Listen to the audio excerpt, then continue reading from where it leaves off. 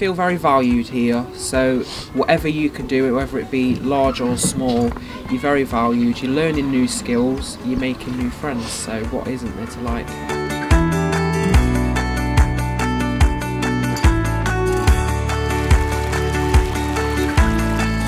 So I came here one day to visit. I realised that they took volunteers in and I thought, oh, let's try something, let's give me something to do.